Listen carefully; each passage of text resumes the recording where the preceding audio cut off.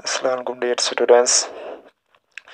So, as you know, we are going today discuss about the one new more chapter, that is the chapter Lost of Geo under the title of Lifelines of National Economy. So बेटा ये chapter का title है, ये chapter का नाम है। इसमें हमें देखना है कि जो नेशनल इकोनॉमी है, जो हमारी कंट्री की इकोनॉमी यानी मीन्स अर्निंग होती है, जनरेशन होती है वेल्थ की या मनी की जनरेशन होती है, तो उसके लिए लाइफ लाइन्स कौन से है, जो उसके लिए veg life lines means what are the ways that generates the national economy, that generates the national wealth, that generates the this money of the nation, जिससे हमारी वेल्थ, हमारी यानी economy generate, economy means money, सो generate हो रही है। उसके लिए कौन कौन से वेज है, कौन कौन से मीन्स है उस के लिए, या किन तरीकों से, किन मीन्स से हम उस अपनी नेशनल इकोनॉमी को जनरेट कर सकते हैं।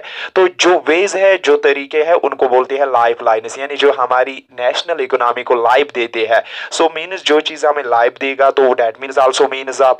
तो पहले अगर हम देखेंगे कि बेटा इस नेशनल इकोनॉमी के लिए जो लाइफ लाइन्स है, you see that the we different material in our daily life. आप देखो, आप बहुत सारे मटेरियल्स, कमोडिटीज, चाहे रॉ मटेरियल हो, फिनिश्ड मटेरियल हो, गुड्स हो, इन चीज़ों को, या इवन गुड्स के अलावा आप देखो बहुत सारे पीपल आपके इर्द गिर्द में आप देखो टू मूव कर रही है from one place to other place.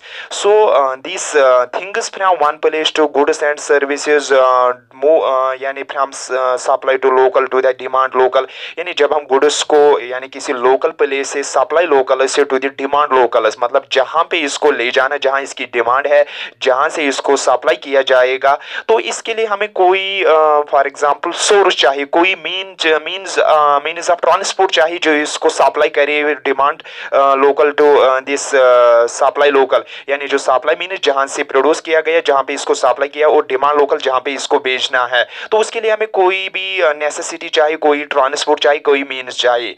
So some people are engaged, जो लोग एंगेज है इसके साथ, फैसिलिटिंग दीज मूवमेंट, जो सप्लाई मूवमेंट कर रही है, सप्लाई लोकेशन कर रही है या डिमांड लोकेशन में काम कर रही है, इन मटेरियल्स को यानी सप्लाई कर रही है from one reason to another reason, जो एंगेज है इसके लिए, तो हम उनको बोलते हैं नोन एज ट्रेडर्स, यानी these are known as the traders. हम यहाँ पे लिखेंगे the people engaged in facilitating these movements, these are known as to be traders making the products come to the consumers by the transportation.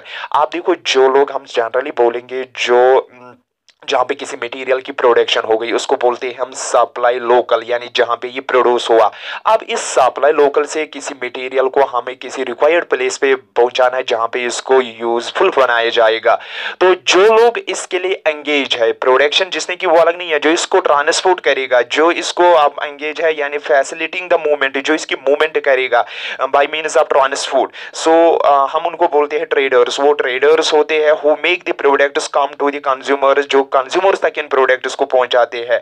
Movements of these goods and services can be over three important domains of our earth, यानी जो अब हम देखेंगे transportation कर रहे हैं, यानी supply से, लोकल सप्लाई से डिमांड सप्लाई तक, जो भी गुड्स हम प्रोड्यूस कर रहे हैं, चाहे माइनिंग से कर रहे हैं, एग्रीकल्चर से कर रहे हैं, या किसी और यानी सोर्स से हम कर रहे हैं, किसी और कंपोनेंट से हम कर रहे हैं। अब इस चीज को हमें सप्लाई करना है, इस चीज को डिमांड सप्लाई तक पहुंचाना है। तो जो लोग इसको डिमांड सप्लाई, वो तो आपको पता है ट्रेडर्स होते हैं। ट्रेडर्स एक्चुअली इन प्रोडक्ट्स को, इन गुड्स को यानी ट्रांसपोर्ट कर रहे हैं by the three domains of earth, जो अर्थ के तीन हिस्से हैं उनके जरिए इनको कर रही है।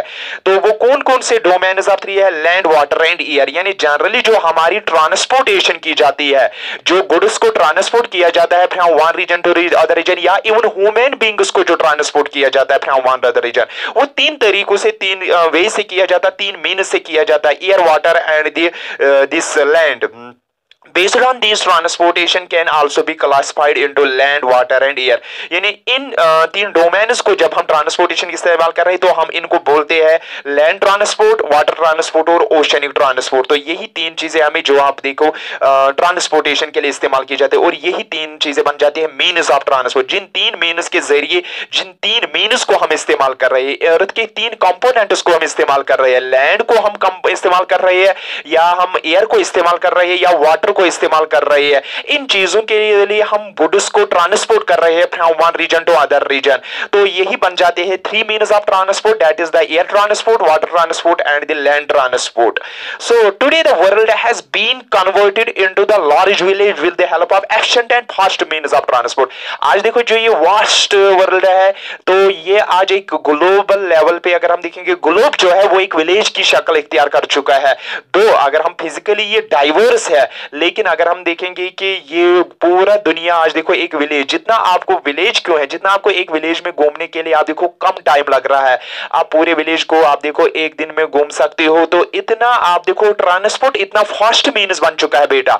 तो हम जिस तरफ एक विलेज को आपने घूम सकते हैं, इस तरफ हम वर्ल्ड को भी आज घूम सकते हैं, इतना fast means of transport. So the world has become a village because of efficient and fast means of transportation. Transport has been able to achieve this with the help of quality equally developed communication system. Therefore transportation, communication and trade are complementary to each other. यानी जो transportation, communication and trade ये complementary, ये dependent each है। अगर efficient means of transport तो trade possible नहीं है।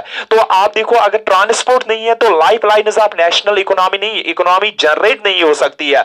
जो ये कम्युनिकेशन है, ट्रांसपोर्टेशन है बेटा, तो यही ट्रांसपोर्टेशन हमारी कंट्री की नेशनल इकोनॉमी को लाइफ दे रहा है, इसको जनरेट कर रहा है, इसको अलाइव रख रहा है। मतलब रोज रोज हमें इकोनॉमी जनरेट, अगर ये ट्रांसपोर्टेशन एफिशिएंट नहीं होगा, क्वालिटेटिव ट्रांसपोर्ट नहीं होगा, बेस्ट मीन्स ऑफ ट्रांसपोर्ट नहीं होगा, तो हमारी नेशनल इकोनॉमी डाई हो सकती है, हमारी नेशनल इकोनॉमी प्रॉपरली जनरेट बेटा नहीं हो सकती है। सो इसलिए हम देखते हैं कि जो आज के efficient means of transportation, well developed network of transportation, so it is because of this that our national economy is generated. जो हमारी जो नेशनल इकोनॉमी है वो अलाइव है, वो जनरेट है, तो उसके लिए जो लाइफ लाइन है दैट इज द ट्रांसपोर्टेशन, हम बोलेंगे ट्रांसपोर्टेशन। सो बेटा पहले हम देखेंगे ट्रांसपोर्ट किसको हम बोल रहे हैं। So before proceeding on, so we have to this go through this transport किसको बोलते हैं। टेक और द कैरी, टेक और the carry for example people and goods, जब गुड्स और पीपल को कैरी किया जाएगा from one place to another place by means of vehicles, aircrafts and ships, so this is known as the transport। यानी जब भी किसी चीज को किसी जगह से दूसरी जगह तक ट्रांसपोर्ट किया जाएगा, किसी पर्सन को एक जगह से दूसरी जगह ट्रांसपोर्ट किया जाएगा, तो हम उसको बोलते हैं ट्रांसपोर्ट। क्या उस चीज को हम बोलते हैं ट्रांसपोर्ट। और इस ट्रांसपोर्ट की वजह से आप देखो जब ट्रांसपोर्टेशन होगी अवेलेबल, जब गुड नेटवर्क ऑफ ट्रांसपोर्ट होगी, चाहे लैंड हो, वाटर हो या ओशनिक ट्रांसपोर्ट हो, जब एफिशिएंट मीन्स ऑफ ट्रांसपोर्ट होगी, फास्ट मीन्स ऑफ ट्रांसपोर्ट होगी, तो ज्यादा ट्रेड अपॉर्चुनिटीज पैदा होते हैं, ज्यादा आप देखो गुड्स को मैन्युफैक्चर, गुड्स को कंज्यूमर्स तक पहुंचाया जाएगा, and beyond of this raw material को दिस क्विकली एंड एफिशिएंटली आप देखो दिस प्रोडक्शन साइट्स तक पहुंचाया जाएगा, फैक्ट्रीज तक पहुंचाया जाएगा, एंड इवन आप देखो हमारे बेटर मीन्स ऑफ ट्रांसपोर्ट हम ज्यादा रॉ मटेरियल पैदा कर सकते हैं। और ज्यादा रॉ मटेरियल पैदा होगा तो बिकॉज ऑफ मैन्युफैक्चरिंग ज्यादा होगी, सप्लाई ज्यादा होगी, सो इनकी वजह से आप देखो इस बेटर मीन्स ऑफ ट्रांसपोर्ट की वजह से नेशनल इकोनॉमी ज्यादा होगी, generation of wealth, generation of economy ज्यादा होगी। सो जो हमारी कंट्री को जो इकोनॉमी को जनरेट कर रहा है दैट इज द ट्रांसपोर्ट। सो इसलिए हम शॉर्ट में इसको बोलते हैं लाइफ लाइन्स। हम देख रहे हैं कि कौन कौन सी चीजें हमारी दिस नेशनल इकोनॉमी को लाइफ लाइन्स दे रहे हैं, सो उनमें आप देखो पता है that is the transport. So now listen, this India is well linked with the rest of world despite its vast size, diversity and linguistic and socio-culture plurality। so आप देखो India को अगर हम देखें आज, today India is linked with the rest of world, with the rest of world. आप देखो with यानी अगर हम देखेंगे इंडिया को डाइवर्सिटी है, डाइवर्सिटी इसको आप देखो कल्चर्स में है, and also diversity in this linguistic culture, socio cultures and money other this हम देखेंगे थिंग्स में इनको डाइवर्सिटी है। तो इस डाइवर्सिटी के अलावा भी आप देखो इंडिया जो है socio cultural प्लूरिटी, railway, Airways, waterways, news, radio, television, cinema and the internet etcetera have been contributing to it's socio economic progress in money veg. तो अगर हम देखेंगे कि खाली ट्रांसपोर्टेशन जो है, रेडियो कम्युनिकेशन जो भी है, इंटरनेट कम्युनिकेशन, या उसके अलावा जो प्रिंट मीडिया है, इलेक्ट्रॉनिक मीडिया, और जो ट्रांसपोर्टेशन है, रेलवे, वाटर, एयरवेज, ये इसकी इकोनॉमी को अगर हम देखेंगे या इसके दिस ट्रेड को बूस्ट कर रही है। The traders from local to international level have added to this economy, it has enriched our life and has added substantially to growing the amenities and facilities for comfort of life. तो इस transportation की वजह से, इस communication की वजह से, better means of communication की वजह से आप देखो कंफर्ट ऑफ लाइफ आ गया और इकोनॉमी जनरेट हो गई, बेटर इकोनॉमी जनरेट हो गई हमारे नेशन में। सो in this chapter we are going to this first of all means of transport. तो बेटा हम पहले देखेंगे जो हमारे मीन्स ऑफ ट्रांसपोर्ट है कौन कौन से, जो नेशनल लाइफ इकोनॉमी के लिए, जो नेशनल लाइफ के लिए या नेशनल इकोनॉमी के लिए लाइफ लाइन्स है, तो उनमें हम देखेंगे कौन कौन से मीन्स हमारे नेशनल इकोनॉमी के लिए लाइफ लाइन्स है। तो पहले हम देखेंगे means of transport. Means of transport, जो मीन्स ऑफ ट्रांसपोर्ट है, मीन्स ऑफ ट्रांसपोर्ट में हम देखेंगे कौन कौन से जराया सोर्सेज हमारे पास ट्रांसपोर्ट के हैं। तो मीन्स ऑफ ट्रांसपोर्ट में आप देखो जनरली तीन किए जाते हैं। मीन्स ऑफ ट्रांसपोर्ट पहले तीन हिस्सों में किया जाता है। सो वन मेन जो होता है दैट इज द लैंड, जो लैंड ट्रांसपोर्ट है, और दूसरा जो बेटा है that is the water transport, और उसके बाद जो बियॉन्ड एक और है जो थ्री डोमेन्स को हम इस्तेमाल करके that is the air transport. तो आप देखो एयर ट्रांसपोर्ट का इस्तेमाल करके, एटमॉस्फेयर को इस्तेमाल करके, एयर डोमेन को इस्तेमाल करके हम ट्रांसपोर्ट चला रहे हैं इस डोमेन में, इस हिस्से में, इस रिलीम में हम चला रहे हैं ट्रांसपोर्ट। तो ये भी हमारी आप देखो नेशनल इकोनॉमी को लाइफ लाइन दे रही है। हम वाटर हाइड्रोस्फीयर को इस्तेमाल करके इस डोमेन को हम इसमें हम जो व्हीकल चला रहे हैं उसको बोलते हैं हम वाटर ट्रांसपोर्ट। और जो हम लैंड पे चला रही है इस डोमेन में जो हम चला रहे हैं व्हीकल जो चला रहे हैं, रेलवे वगैरह का इस्तेमाल किया जाता है, तो ये भी नेशनल इकोनॉमी को जनरेट कर रहा है। तो इन्हीं को बोला जाता है कि ये हमारे नेशनल इकोनॉमी के लिए लाइफ लाइन्स है, इनसे हमारी नेशनल इकोनॉमी जनरेट होती है। तो यही हम इनको बोलते हैं ट्रांसपोर्टेशन, यानी transportation is the life line of national economy. तो कौन कौन से मीन्स है, कौन कौन से जराए हमारे ट्रांसपोर्टेशन है, उनके लिए लैंड भी है, वाटर भी है, एयर ट्रांसपोर्ट भी है। तो तीन डोमेन को इस्तेमाल करके तीन मीन्स ऑफ ट्रांसपोर्ट बन जाते हैं, लैंड ट्रांसपोर्ट, वाटर ट्रांसपोर्ट और एयर ट्रांसपोर्ट बेटा। लेकिन जो लैंड ट्रांसपोर्ट होता है ये फर्दर सब डिवाइड है। लैंड ट्रांसपोर्ट को हम फर्दर डिवाइड करते हैं रोडवेज। आप देखो रोड्स के जरिए भी हम ट्रांसपोर्ट करते हैं, जहां पे व्हीकल्स रन करते हैं रोड्स पे तो उसको बोला जाता है रोड ट्रांसपोर्ट। लेकिन इसी लैंड पे आप देखो और एक व्हीकल्स जिनको बोलते हैं रेलवे, यानी रेलवे व्हीकल्स, रेलवेज भी रन कर रही है लैंड पे, लेकिन ये अलग है, ये अलग ट्रांसपोर्ट है, रेलवे ट्रांसपोर्ट। और उसके अलावा आप देखो इस लैंड पे एक और चीज का आज हम इस्तेमाल कर रहे हैं, पाइपलाइन ट्रांसपोर्ट। तो ये तीनों चीजें लैंड है, ये तीनों लैंड पे इस्तेमाल किए जाते हैं। पाइप के जरिए, पाइपलाइन के जरिए हम गुड्स को कैरी कर रही है from one reason to other reason, जा रही है गैसियस और लिक्विड स्टेट में जो होते हैं उनको ट्रांसपोर्टेशन के लिए इस्तेमाल किया जाता है लैंड पे। तो ये भी पाइपलाइन ट्रांसपोर्ट है, ये लैंड का पार्ट है, ये लैंड पे किया जाता है। रेलवे आप देखो रेलवे के जरिए गुड्स को, पैसेंजर्स को किया जाता है ट्रांसपोर्ट, तो ये भी लैंड पे किया जाता है, ये भी। और रोड्स तो आपको पता है रोड्स के जरिए व्हीकल्स को कैरी किया जाता है, ये भी लैंड है। ये तीनों आप देखो हिस्से लैंड ट्रांसपोर्ट के लिए। उसके अलावा आप देखो वाटर ट्रांसपोर्ट, वाटर डोमेन को इस्तेमाल करके हम ट्रांसपोर्टेशन कर रही है। एक तो बन गया इनलैंड ट्रांसपोर्ट। इनलैंड ट्रांसपोर्ट आपको पता है बेटा, यानी जो हम रिवर्स, पॉन्ड्स आप देखो लैंड्स के इर्द गिर्द, जो आप देखो हमारे नेबरिंग के इर्द गिर्द जो रिवर्स, लेक्स, पॉन्ड्स या कैनल्स है उनको बोला जाता है इनलैंड ट्रांसपोर्ट। लेकिन आप देखो ये लोकल के लिए इस्तेमाल किया जाता है एक रीजन से। लेकिन जब हम आप देखो दिस ओशंस को, सीज को इस्तेमाल करके रेस्ट ऑफ नेशन से इंटरनेशनल लेवल पे ट्रांसपोर्ट किए, यानी एक ओशन के जरिए, एक सी के जरिए दूसरी रेस्ट कंट्री के साथ ट्रांसपोर्टेशन करेंगे, गुड्स को आप देखेंगे कैरी को करेंगे, इंपोर्ट एक्सपोर्ट करेंगे, कमोडिटीज को, मैन्युफैक्चर्ड गुड्स को, रॉ मटेरियल को। तो इनकी वजह से आप देखो यहाँ पे इसको बोला जाता है ओवरसीज ट्रांसपोर्ट। ओवरसीज मीन्स जो हम सीज के उस साइड में, या ओशनिक ट्रांसपोर्ट भी बोला जाता है।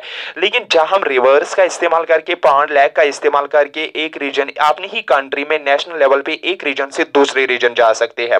इसके जरिए भी हम गुड्स को ट्रांसपोर्ट कर रहे हैं from one reason to another reason in with in the country, that is known as the inland transport, अपनी ही लैंड के अंदर। लेकिन जब हम सीज का जब हम किसी रेस्ट ऑफ नेशन के साथ ट्रांसपोर्ट करेंगे तो हम सीज का इस्तेमाल करके ओशंस का, उसको बोला जाता है ओवरसीज, यानी सीज से बाहर जो हम बाकी रेस्ट कंट्रीज है उनके साथ इनको बोला जाता है ओवरसीज। तो ओवरसीज ट्रांसपोर्ट भी किया जाता है, इनलैंड ट्रांसपोर्ट। उसके अलावा आप देखो एयर ट्रांसपोर्ट, ओशनिक ट्रांसपोर्ट या ओवरसीज ट्रांसपोर्ट भी आप बेटा लिख सकते हो। उसके अलावा हम एयर का इस्तेमाल कर सकते हैं, हम यानी ट्रांसपोर्ट कर सकते हैं। एक तो है आप देखो डोमेस्टिक एयरवेज और इंटरनेशनल एयरवेज। जैसे यहाँ पे आप देखो एयर ट्रांसपोर्ट में आप देखो डोमेस्टिक, डोमेस्टिक, आप देखो एक रीजन से दूसरे रीजन, एक स्टेट से दूसरे रीजन से हम दिस एयर का इस्तेमाल करके ट्रांसपोर्टेशन कर रही है। फॉर एग्जांपल अगर हम देखेंगे जम्मू कश्मीर से दिल्ली, पंजाब, हरियाणा या rest of states with in the each other union territories या rest regions from one reason to another, जब from one city to another city, from one town to another town, आप देखो हम डोमेस्टिक फ्लाइट्स का इस्तेमाल कर रही है। तो आप देखो जो फ्लाइट, जो transport, air transport with in the country, आप देखो ट्रेड वगैरह कॉमर्स के लिए इस्तेमाल किया जाएगा, ट्रांसपोर्टेशन के लिए इस्तेमाल किया जाएगा, तो हम उनको बोलते हैं डोमेस्टिक एयर ट्रांसपोर्ट। ये क्योंकि ये डोमेस्टिक में चल रहा है, अपनी घरेलू में चल रहा है, अपनी कंट्री में चल रहा है, तो डोमेस्टिक एयरवेज बोलते हैं। लेकिन जो हम ट्रांसपोर्ट इस्तेमाल करेंगे इंटरनेशनल लेवल के लिए, जहां पे हम देखेंगे इंटरनेशनल लेवल के बाय द ईयर हम इंटरनेशनल लेवल पे ट्रांसपोर्टेशन करेंगे, जो रेस्ट कंट्रीज है इंडिया, बाकी आप देखो चाइना या उस दिस यूएसए, रशिया वगैरह के साथ ट्रांसपोर्टेशन करेगा, या बाकी countries with the rest of Nations, that is known as the international Airways. तो इसके भी दो टाइप्स है, एयरवेज में भी हम कर रही है डोमेस्टिक एयरवेज और इंटरनेशनल एयरवेज। तो लेकिन जो आप देखो डोमेस्टिक एयरवेज होते हैं public undertaking and private undertaking. आपको पता है कि जो डोमेस्टिक है और जो इंटरनेशनल एयरवेज है, सो बेटा आप देखो एयरवेज के भी दो टाइप्स है, इंटरनेशनल और डोमेस्टिक। जो ट्रांसपोर्ट डोमेस्टिक के लिए विद इन द कंट्री इस्तेमाल किया जाएगा एयर दिस डोमेन से, तो उसको बोला जाता है डोमेस्टिक। और जो दिस ट्रांसपोर्ट हम कर रही है by the air domain in between the countries, that is known as the international Airways. और जो आप देखो वाटर डोमेन को इस्तेमाल करके हम वाटर दिस ओवरसीज ट्रांसपोर्टेशन कर रही है, import export, that is known as ocean overseas transportation. और जो transportation with in the country कर रहे हैं domain of water, through the domain of water से, that is known as inland water transportation. और जो ट्रांसपोर्टेशन हम लैंड के जरिए कर रहे हैं रोड्स, रेलवे एंड पाइपलाइन के लिए, that is the roadway transport, railway transport और pipeline transport. So now listen बेटा, इसमें आप देखो जो डोमेस्टिक एयरवेज होती है, डोमेस्टिक एयरवेज की भी दो कुछ होते हैं इसमें पब्लिक दिस पब्लिक एयरवेज क्या होते हैं, पब्लिक अंडरटेकिंग और प्राइवेट एयरलाइंस। कुछ पब्लिक अंडरटेकिंग है और प्राइवेट एयरलाइंस है। कुछ आप देखो जो ट्रांसपोर्टेशन के लिए हम दिस एयर व्हीकल्स का इस्तेमाल कर रहे हैं, एयरक्राफ्ट्स का इस्तेमाल कर रहे हैं, वो कुछ पब्लिक के होते हैं, कुछ प्राइवेट होते हैं। जैसे आप देखो फॉर एग्जांपल इंडिगो, आप देखो इंडिगो एयरवेज, ये एक कंपनी है इंडिगो जो एयर क्राफ्ट चला रही है बिटवीन दिस डोमेस्टिक लेवल पे, reason to reason, city to city, town to town.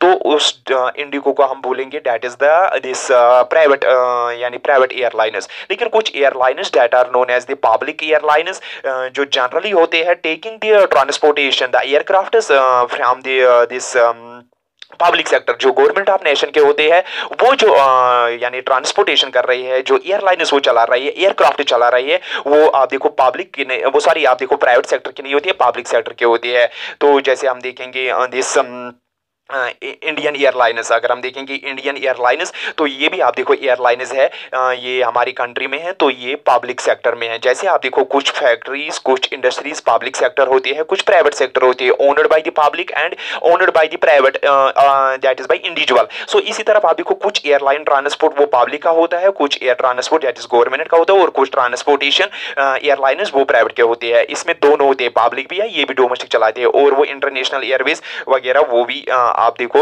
वो इंटरनेशनल लेवल पे हमें करें। ये तो मीन्स ऑफ ट्रांसपोर्ट है बेटा, ये इनको बोलते हैं हम मीन्स ऑफ ट्रांसपोर्ट। तो अब हम इन्हीं मीन्स ऑफ ट्रांसपोर्टेशन में अगर हम देखेंगे जो सबसे इंपॉर्टेंट मीन्स ऑफ ट्रांसपोर्टेशन है, that is the roadways, that is the roadways. So listen बेटा, हम रोडवेज मीन्स ऑफ ट्रांसपोर्टेशन में हम रोडवेज ट्रांसपोर्टेशन को देखेंगे। रोडवेज हमारे लिए कितने इंपॉर्टेंट है, क्या हम इन रोडवेज के जरिए कौन कौन से गुड्स या कैसे ये हमारी कंट्री की लाइफ लाइन है इकोनॉमी के लिए। तो पहले हम देखेंगे रोडवेज। लिसन बेटा, a thread that binds the nation together, यानी रोडवेज एक थ्रेड होता है। अब यहां पे आपको मैं बोलूंगा जो थ्रेड होता है, a thread that binds the nation, that binds the nation। जो थ्रेड एक किस्म का, यानी ये थ्रेड मीन्स हम धागा होता है, जो ये धागा हम कभी इस्तेमाल करते हैं जो चीजों को आपस में मिला रहा है, जो चीजों को बिंड कर रहा है, टुगेदर कर रहा है। बिंड मीन्स बांधना, यानी ये बिंड कर रहा है और बांध के रखता है ये धागा। जैसे हम रस्सी किसी को इस्तेमाल कर रहे हैं तो ये इधर, इसी तरफ हमारे नेशन को बांध के रखा है इस थ्रेड ऑफ रोड्स ने, जो थ्रेड ऑफ रोड्स हमारे लैंड पे फैले हुए हैं, तो इन थ्रेड ऑफ रोड्स के जरिए हम एक दूसरे से कनेक्टिविटी है, एक दूसरे से हम मिले हुए हैं।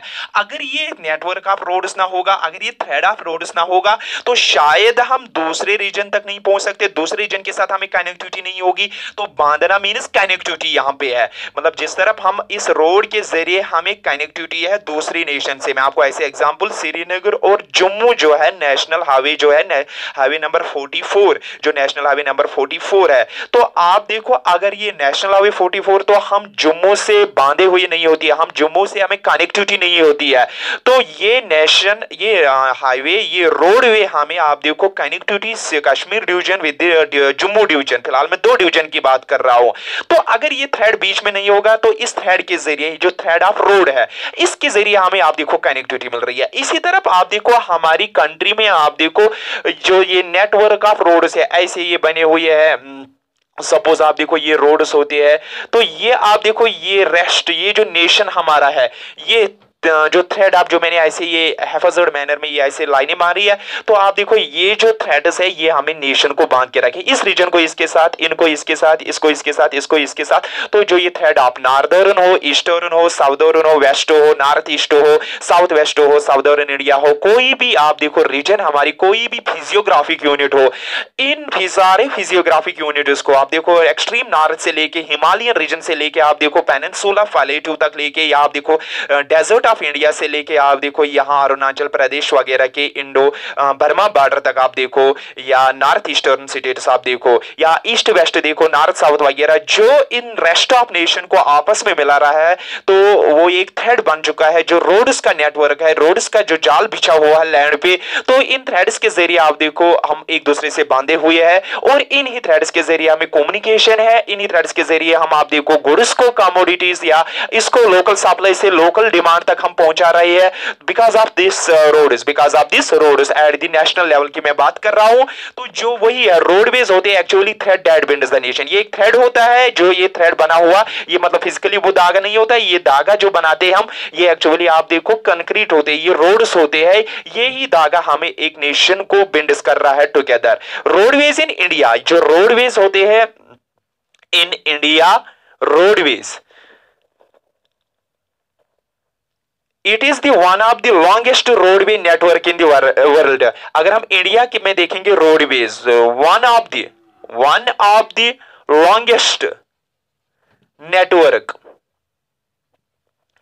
इन द वर्ल्ड, यानी जो हमारी कंट्री है, इसमें भी आप देखो ये दुनिया के आप देखो एमंग द टॉप नेशंस में आती है कि जहां बड़ा नेटवर्क ऑफ रोड्स है। यानी इंडिया भी आप देखो longest road network in the world है, यानी ये it is one of the longest road network in the world. India pauses कर रहा है लॉन्गेस्ट नेटवर्क ऑफ रोड्स, यानी अभी आप देखो जितने भी नेशंस है जिनको लॉन्गेस्ट नेटवर्क रोड्स है, इंडिया उनमें भी सबसे एक है। तो इसलिए आपको याद रखना, India is the country among the longest road network in the world, यानी इसको वर्ल्ड में लॉन्गेस्ट रोड नेटवर्क है।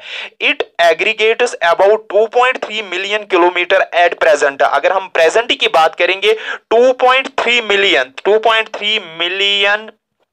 किलोमीटर्स प्रेजेंट, यानी प्रेजेंट में अगर हम बात करेंगे 2.3 मिलियन किलोमीटर्स ऑफ रोड्स है, जो हमारे रोड्स बन चुके हैं वो 2.3 मिलियन किलोमीटर्स है इस वक्त। तो हम देखो कितना बड़ा है, longest road network in the world है, इसलिए आप देखो 2.3 मिलियन किलोमीटर्स रोड्स है इंडिया को, so it is the longest network of the roads. Aggregate में कहा गया कि अगर हम टोटल रोड्स को एग्रीगेट में हम देखेंगे 2.3 मिलियन किलोमीटर्स के लेंथ पे इंडिया है, और उसके roadway carry about 61% of fright and 85% of passengers. तो अगर हम देखेंगे जो ये 61% जो हमारे गुड्स होते हैं और 85% पैसेंजर्स वो रोडवे से ही ट्रांसपोर्ट किए जाते हैं, वो कैरी किए जाते हैं। तो जो रेस्ट है आप देखो 61% मैंने आपको बोला जो गुड्स होते हैं, 61% जितने भी गुड्स हमारी कंट्री में कैरी होते हैं, टोटल जितने भी गुड्स होते हैं वो बेटा 100% हो गए। 100% में आप देखो 61% गुड्स रोड से कैरी होती है, ट्रांसपोर्टेशन रोड्स के जरिए होती है, चाहे आप देखो किसी प्रोडक्शन साइट से टू द मैन्युफैक्चरिंग साइट या from the manufacturing site to the market, जो भी ये गुड्स ट्रांसपोर्ट किए जाते हैं from this to the required place, from the one place to another place, 61% roads के जरिए किए जाते हैं। जो आप देखो 39% वो आप देखो कहां से, इनलैंड और किसके जरिए, दैट मीन्स दिस रेलवे और उसके अलावा अगर हम देखेंगे ओशनिक वगैरह एयरवेज के जरिए किया जाता है। तो रोड्स खाली आपको आपको पता है 61% ये ट्रांसपोर्टेशन कर रही है रोड्स के जरिए। तो देन आफ्टर बेटा दिस एंड 85 पैसेंजर, जितने भी हमारी कंट्री में पैसेंजर्स कैरी होते हैं विद इन द नेशन में बात कर रहा हूं, तो इंडिया में अगर हम देखेंगे जो टोटल पैसेंजर्स कैरी होते हैं 85% उनका रोड्स के जरिए किया जाता है। रोड भी उनको 85, बाकी जो आप देखो 15% वो रेस्ट मोड्स ऑफ ट्रांसपोर्ट से, वो रेस्ट मीन्स ऑफ ट्रांसपोर्ट से। तो वही 85% आप देखो पैसेंजर्स कैरी होते हैं और 61% आप देखो दिस गुड्स कैरी होते हैं रोड्स के जरिए। तो आप देखो सबसे ज्यादा जो आप देखो ट्रांसपोर्टेशन कर रहा है, सबसे ज्यादा जो इस्तेमाल किया जाता है दैट इज द रोड्स। जो ज्यादा हमारी कंट्री में इस्तेमाल कर रही है 61%, खाली 39% गुड्स उनके जरिए किया, अदर मीन्स के जरिए 85% पैसेंजर्स के रोड्स के जरिए, बाकी आप देखो दैट इज द 15% अदर के जरिए किया जाता है। And beyond of this roadways sorry it consists of, यानी जो रोडवेज होते हैं ये हम डिवाइड कर रही है, ये हम और फर्दर डिवाइड करते हैं। रोड जो होते हैं 2.3 मिलियन किलोमीटर्स हमारी कंट्री में रोड्स है, लेकिन ये रोड्स आप देखो अलग अलग यानी हम इनको डिवीजन किया गया है। कुछ रोड्स को अलग नाम दिया गया, कुछ रोड्स को आप देखो अलग नाम दिया। एक तो रोड्स को हम कैरी कर रही है एक्सप्रेस, एक्सप्रेस वेज बोले जाते हैं उनको, एक्सप्रेस वेज, यानी कुछ रोड्स को नाम दिया गया एक्सप्रेस वेज। दो कुछ और रोड्स को नाम दिया गया नेशनल हाईवे, नेशनल हाईवेज। ये भी एक रोड्स होते हैं, वो भी रोड है ये भी रोड है, लेकिन नाम स्टेट हाईवेज। तीसरे रोड्स हो गए स्टेट हाईवेज। और उसके अलावा अगर हम देखेंगे मेजर डिस्ट्रिक्ट रोड्स, और एक और रोड्स की कैटेगरी है major district roads. And beyond of this other district and village roads. जो पार्ट नंबर ए है other district and village roads, other district and village roads. And F पे आता है बॉर्डर बॉर्डर रोड्स। तो ये आप देखो रोड्स के टाइप्स है सारे, तो आप देखो रोड्स है, सारे रोड्स के जरिए आप देखो ट्रांसपोर्टेशन की जाती है, चाहे गुड्स की ट्रांसपोर्टेशन की जाएगी या आप देखो पैसेंजर्स की जाए, तो ये सारे ट्रांसपोर्टेशन कर रही है। यानी लोकल लेवल से आप देखो national level, village to village से लेके आप देखो to the national level. Even some roads आप देखो इंटरनेशनल लेवल पे भी इस्तेमाल किए जाते हैं। तो लेकिन आप देखेंगे उन्हीं रोड्स को जो हमारी कंट्री में मैंने आपको बोला जो ये नेटवर्क जो बिल्ड कर रहा है हमें नेशन को एक रीजन से दूसरे रीजन होते हैं, और one of the important mode of transport है, क्योंकि इसके जरिए आप देखो बहुत ज्यादा मटेरियल टू दी आप देखो manufacturing side, to the production side, या आप देखो टू दी मार्केट किया जाता है। सो अगर हम देखेंगे कि इंडस्ट्रीज यानी सक्सेसफुल नहीं हो सकती है until there is the good network of transportation. अगर गुड नेटवर्क ऑफ रोड्स नहीं होगा तो वहां इंडस्ट्रीज डेवलप नहीं हो सकती। तो मोस्ट ऑफ इंडस्ट्रियल बेल्ट जो है वो सक्सेसफुल इसलिए, वो इंडस्ट्रियल रीजन इसलिए है because there is a good network of transportation. वहां गुड नेटवर्क ऑफ ट्रांसपोर्टेशन है, क्योंकि good network of transportation it gives the help to this trade and commerce, it boost the trade and commerce. अगर transportation होगी, good transportation available होगी तो trade and commerce available होगा।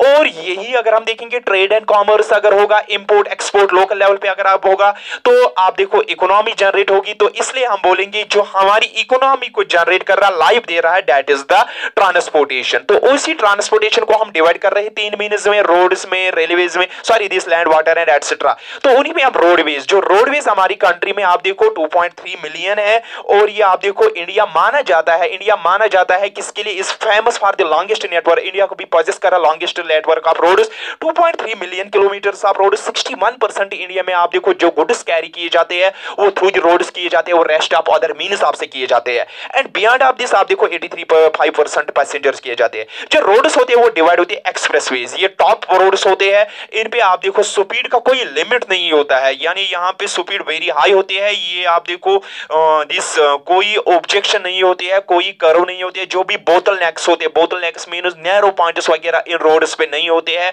यहाँ गाड़ियां बहुत तेजी के साथ चलती रहती है, ट्रांसपोर्टेशन बहुत तेज है। लेकिन जो नेशनल हाईवेज होते हैं ये नेशन के एक रीजन को दूसरे रीजन पे कनेक्ट कर रही है। स्टेट हाईवेज जो होते हैं ये स्टेट के this with in this state के डिस्ट्रिक्ट उसको कर रहे हैं, मेजर डिस्ट्रिक्ट जो डिस्ट्रिक्ट के आप देखो रोड्स वगैरह को कनेक्ट कर रहा है, या अदर डिस्ट्रिक्ट विलेज रोड्स या अदर विलेजेस को कनेक्ट कर रहा है, किसके साथ, डिस्ट्रिक्ट के साथ। डिस्ट्रिक्ट में आप देखो जो बाकी रोड्स को कनेक्ट कर रहा है, इसी तरफ सिटी टाइप्स और बॉर्डर रोड जो बॉर्डर एरिया को हमें दिस कनेक्टिविटी दे रहा है। ये रोड्स के टाइप्स होते हैं, major district roads, border roads, या आप देखो highway roads etcetera. So listen, जो हम देखेंगे इंडिया जो मैंने बोला आपको माना जाता है good network of transportation. Aggregate में आप देखो कुछ लिख रहे हैं यहाँ पे, सॉरी दिस, अगर आप बुक पे आपने देखोगे वहाँ 54.7 लाख स्क्वायर किलोमीटर्स, लेकिन मैं पे आपको दिखा 2.3 मिलियन। मैंने यहाँ पे आपको लिखा 2.3 मिलियन स्क्वायर किलोमीटर। एंड जो हम देखेंगे दीज इंडियन रोड जो है, roads can be traverse comparatively more dissected and undulating topography. Roads can be negotiated higher gradient of slopes and such can be traverse mountains such as the Himalayan. कुछ roads आप देखो जो high topography में होती है, high elevated areas में होती है, वहाँ पे आप देखो बहुत ज़्यादा हमें दिस प्रॉब्लम होती है वहाँ पे रोड्स बनाने में, लेकिन फिर भी आप देखो ये हमारी कंट्री में ज़्यादा इस्तेमाल किया जाता है वो रोड्स होते हैं। तो इंपॉर्टेंस ऑफ रोड्स में हम देखेंगे जो दूसरा पॉइंट है इसका, इंपॉर्टेंस ऑफ रोड्स। तो लिसन बेटा, जो इंपॉर्टेंस ऑफ रोड्स हम देखेंगे, इनके रोड्स की इंपॉर्टेंस है, construction cost of road is much lower than the railway lines. जो हमें construction of cost is lower than railway construction.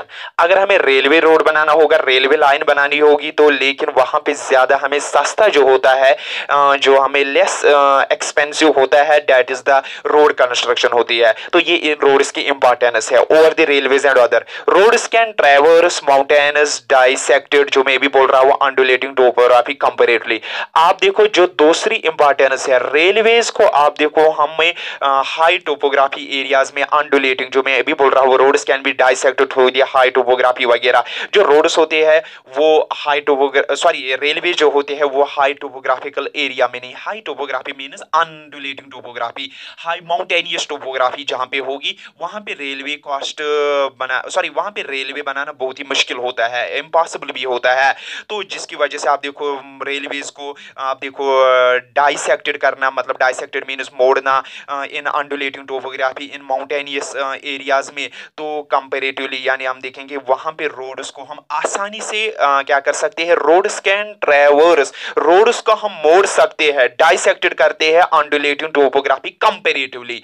जो कंपैरेटिव है इसका रेलवे। अगर हम रेलवे को चाहते हैं कि हम रेलवे नेटवर्क बनाना चाहते हैं माउंटेनियस में, तो वहां में लॉट ऑफ डिफिकल्टीज प्रोड्यूस होती है, उतनी डिफिकल्टी नहीं होती है रोड कंस्ट्रक्शन में। तो ये इंपॉर्टेंस है, अनडुलेटिंग टोपोग्राफी माउंटेनियस टोपोग्राफी में ज्यादा हमें बेटर होती है, आसान बनानी होती है, क्योंकि वहां रोड को मोड़ना, रोड को करो करना, डाइसेक्टेड करना, डाइवर्ट करना आसानी होती है, रेलवे को उतनी आसानी हम डाइसेक्टेड वगैरह नहीं कर सकते हैं। तो ये हम देखेंगे इंपॉर्टेंस है इसकी भी। तो मतलब यहाँ पे इस पॉइंट का ये है कि माउंटेनियस एरिया में रोड्स आसान बनाने होते हैं एज कंपेयर टू रेलवे। तो ये भी इसकी इंपॉर्टेंस है, माउंटेनियस में हमें यही सोर्स ऑफ ट्रांसपोर्टेशन है।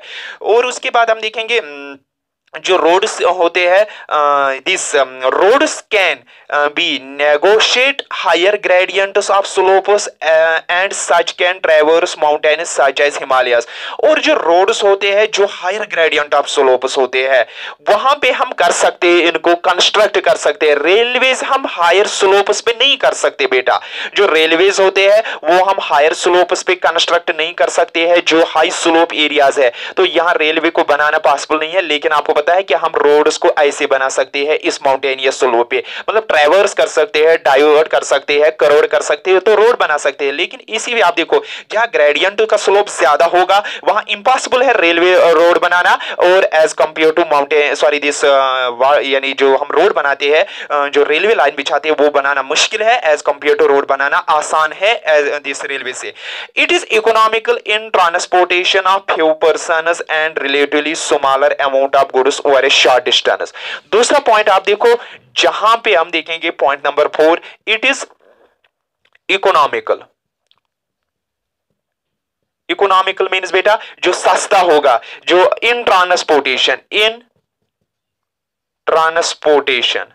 It is economical in transportation of few persons, of few persons, few persons and smaller amount of goods, smaller amount of goods.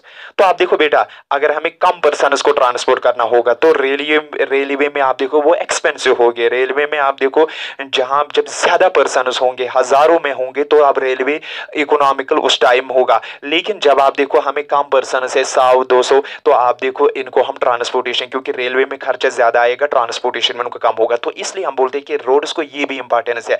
जब हमें स्मॉलर अमाउंट ऑफ गुड्स हो, smaller passengers हो, तो तब तो हमें economical roads होते हैं, आसान तो रोड्स होते हैं, सस्ते तो रोड्स होते हैं। It is economical in transportation, it is economical in transportation of few persons. अगर आपको फ्यू पर्सन ट्रांसपोर्ट करने हैं तब तो इकोनॉमिकल, इकोनॉमिकल मीन्स आसान, सस्ता, आई मीन सस्ता कौन सा होगा, चीप कौन सा होगा, यानी road transport. And smaller amount of goods, अगर आपको गुड्स स्मॉलर होंगे, कम गुड्स होंगे, तो आप रेलवे नहीं कैरी कर सकते हो, आपको बहुत ज्यादा खर्चा आएगा। तो उसके लिए हमें कौन सा ट्रांसपोर्टेशन है, रोड ट्रांसपोर्टेशन बेटर है। तो रेलवे आप देखो जब स्मॉलर अमाउंट ऑफ गुड्स है तो वहां उस टाइम हम रेलवे ट्रांसपोर्ट अफोर्ड नहीं कर सकते, एक्सपेंसिव ज्यादा होगा। अगर स्मॉलर पैसेंजर्स है तो उस वक्त रेलवे नहीं इस्तेमाल कर सकते हैं, तो यानी वो ट्रांसपोर्ट, ये इंपॉर्टेंस है रोड ट्रांसपोर्ट और रेलवे। रोड ट्रांसपोर्ट आप देखो कम क्वांटिटी में जब होंगे गुड्स होंगे या पैसेंजर्स, तो वो एक्सपेंसिव उस टाइम होगा। तो लेकिन ये आप देखो स्मॉलर के लिए एक्सपेंसिव नहीं होगा। तो ये इनके लिए जब हमें कोई आप देखो बहुत ही कम गुड्स होंगे कैरी करने, तो हम रेलवे को इस्तेमाल नहीं कर सकते, हम रोड ट्रांसपोर्ट कर सकते। ये भी इंपॉर्टेंस है। तो कम लेसर क्वांटिटी में हमें ट्रांसपोर्टेशन, रोड ट्रांसपोर्टेशन बेटर रहता है। तो ये बेटा, it is economical in transportation of few persons and relatively smaller amount of goods. और दिस शॉर्ट डिस्टेंस, जब आपको कोई शॉर्ट डिस्टेंस वगैरह, तब तो रोड ही बेहतर होते हैं, सस्ते होते हैं। It also provides door to door service, दस the cost of loading and unloading is much lower. आप देखो ये डोर टू डोर सर्विस हमें आप देखो रेलवे ट्रांसपोर्ट हमें डोर टू डोर सर्विस नहीं प्रोवाइड कर रहा है। रेलवे या वाटर ट्रांसपोर्ट हो या आप देखो एयर ट्रांसपोर्ट, वो किसी रिक्वायर्ड पोर्ट तक, एयरपोर्ट तक, या आप देखो रेलवे प्लेटफार्म तक आ सकता है, उसके बाद आप देखो door to door service private नहीं देते। लेकिन जो आप देखो रोड ट्रांसपोर्ट हमें आप देखो किसी भी required door to door service, जहां पे रेलवे नहीं पहुंच सकती है वहां पे हम रोड के ट्रांसपोर्ट को पहुंचा सकते हैं। जहां पे वाटर ट्रांसपोर्ट नहीं पहुंच सकता है वहां पे आप देखो रोड ट्रांसपोर्ट घर तक पहुंच सकता है, आप देखो उस रिक्वायर्ड प्लेस तक।